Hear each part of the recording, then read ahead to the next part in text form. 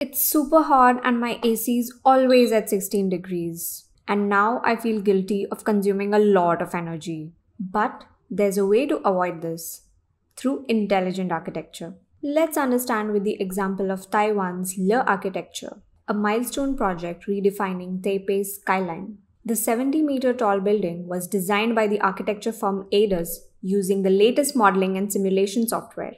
The star contributor, however, was Green BIM.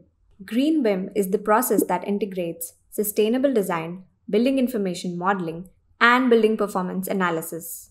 The use of best-in-hand digital tools coupled with a climate-responsive form improved the passive cooling of the building, reducing the energy demand to a great extent. Having trouble managing consumption?